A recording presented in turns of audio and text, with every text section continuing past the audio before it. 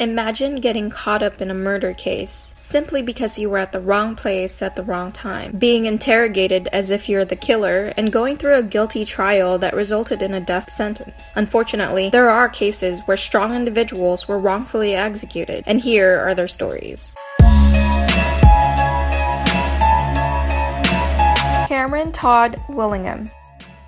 In the year of 1991, a fire occurred in Cameron's home in Texas that resulted in the death of his 3 young daughters. Cameron escaped with injuries, and luckily his wife was not home at the time. Prosecutors of the case charged Cameron with starting the fire purposely with the motive of him trying to cover up abuse within the household, even though his wife testified that he had never abused his children, and I quote, she said, spoiled them rotten. During his case, lab tests verified that an accelerant was only used near the front porch, children's room, and the hallway to start the fire. However, Gerald Hurst, a doctor in chemistry, said that extreme heat of fire did not in turn mean that an accelerant was used. However, the Board of Pardons and Paroles still did not show any leniency. In the case, Cameron was even deemed as a sociopath by a psychiatrist, but only utilizing his Iron Maiden and Led Zeppelin posters as indicators of his violence. Additionally, the witnesses that was brought on by the prosecutors were often contradictory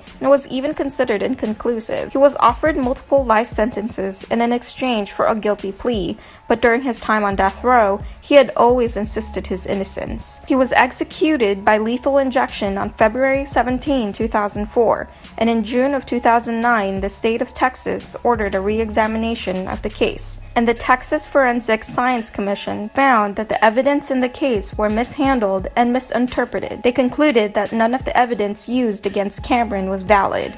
It turned out that the fire was in fact accidental. Ellis Wayne Felker. In 1981, Ellis was a suspect in the disappearance of a Georgia college student named Evelyn Joy Ludlam, who was working her way through school as a cocktail waitress. Ellis was put under surveillance for about 2 weeks, which is the same time frame when Evelyn's body was finally found in a nearby creek, raped, stabbed, and murdered. The autopsy that was performed primarily determined that the body had been dead for 5 days, but the information was later changed after they realized that the information would eliminate Ellis as a suspect due to the surveillance they had done. However, the medical examiner testified at trial to change the findings to fit Ellis as a suspect because of the air temperature, state of decomposition, and the fact that Evelyn was wearing the same clothes as she was last seen in, leading him to conclude that she had died 2 weeks before her body was found. The problem is the fact that they are only using circumstantial evidence and not the actual evidence itself. In 1996, Felker's attorneys found boxes of evidence that had been withheld by the prosecutors that included DNA evidence as well as a written confession by another suspect. In fact, even the judge in one of Felker's trials said that the fair trial had already been severely compromised. Despite the large evidence of his innocence, the Georgia Supreme Court still denied Ellis a new trial or the right to look through the new evidence to argue an exoneration. Ellis Wayne Felker was executed by electrocution on the 15th of November in 1996. Multiple independent assessments of the autopsy evidence had been ordered, and all results pointed to the fact that Evelyn had died 3 days before the body was found, therefore would have eliminated Ellis as a suspect completely. Brian Terrell. On the 9th of December 2015, just before 1 a.m., Georgia executed Brian Terrell by lethal injection. As the nurse administered the drug, Brian mouthed out the words, "I didn't do it." In his trial, the defense argued that there was no physical evidence that could link Brian to the murder, and that the death sentence as well as the conviction were a product of misconduct by the prosecutors allowing false and misleading testimonies. In fact, the physical evidence all points to Brian's innocence. For example, the footprints that were found near the victim's body were much smaller than Brian's feet, and the corresponding 13 fingerprints that were found did not match his. Georgia even tried Brian 3 times. The first trial resulted in mistrial because the jurors couldn't agree, and the second resulted in his conviction but later was overturned by the Supreme Court. The third trial resulted with a conviction and death sentence after Brian's cousin, Jermaine Johnson, testified as a witness to the murder. However, he later admitted to lying due to the pressure to save himself. In fact, Jermaine was already spending time in jail facing the possible threat of a death penalty before making a deal with the prosecutors to testify against him in exchange for a much smaller 5-year sentence. Brian's lawyers argued that the prosecutors presented misleading testimonies that suggested that a neighbor had seen Brian at the murder scene, but when she was asked outside of the court, she mentioned that she actually told authorities that Brian Terrell was absolutely not the man she had seen. Larry Griffin.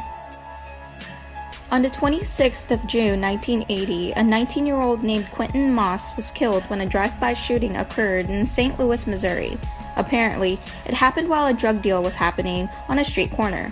The conviction was largely based on a testimony by a man named Robert Fitzgerald, who was a known career criminal who was also at the scene during the murder. He testified that there were 3 black men in the car when the shots were fired, and emphasized that Larry Griffin was the one who shot Quentin through a window with his right hand. Unfortunately, this was Larry's defense attorney's first murder trial. Therefore, he did not challenge the testimony that was given, even though it was widely known that Larry was left-handed. The attorney also failed to bring up a witness that would have provided an alibi for Larry, because the witness was with him at the time of the murder. Additionally, Larry's fingerprints wasn't found in the car nor on the weapon, and all the evidence used against him was simply circumstantial. The prosecution also failed to address the fact that there were 2 other witnesses who confirmed that Larry had no involvement in the murder, and in fact were able to name the 3 men who actually did. Even with the amount of evidence that clearly pointed towards his innocence, the appeals courts upheld the conviction as well as the death sentence. Larry maintained his innocence to the point of execution by lethal injection on the 21st of June, 1995. 10 years later, in 2005, a professor of the University of Michigan Law School reopened the case, and the investigation concluded that Larry was in fact innocent. Richard Masterson. On the 20th of January 2016, Texas executed Richard Masterson by lethal injection, but in the midst of his death sentence are the questions and doubts that surrounds it. Richard even sought out a stay of execution, or in other words, a delay in carrying out the execution date, based on what his lawyers found was heavy evidence of state fraud, misconduct, and evidence of his innocence. The filing challenged the testimony of the forensic team presented by the prosecution in this case. The medical examiner, Paul Schroed, was told by prosecutors prior to the autopsy that Richard had confessed to putting a sleeper hold on the victim during a sexual encounter using asphyxiation. Therefore, the examiner ruled Darren Honeycutt's death a homicide and testified that he had died due to strangulation. However, Richard's lawyers found that the prosecutors had withheld evidence that Paul Schroed, the medical examiner, was unqualified to perform the autopsy, and therefore botched the results. He falsified his credentials and therefore a false testimony in this case, as well as multiple other capital murder trials. 2 pathologists examined the autopsy data and proved that Paul Schroed was completely unqualified and incorrectly ruled the death as a homicide, when both pathologists found that it was likely caused by a heart attack. Paul Schroed was fired as the chief medical examiner in El Paso County, Texas, after it was confirmed that he had falsified information in his resume.